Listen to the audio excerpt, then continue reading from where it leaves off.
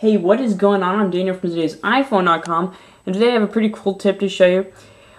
So you're on Facebook, okay?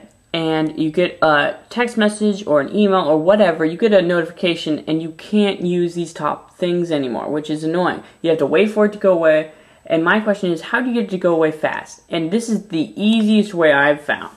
And so what I'm going to do right now is I'm going to send myself an email from my computer, send, alright? And this is now going to show up here any second. We'll just wait on it. There it is. So what you can do is you can either wait for it to go away or just pull down and throw it up. So throw it up.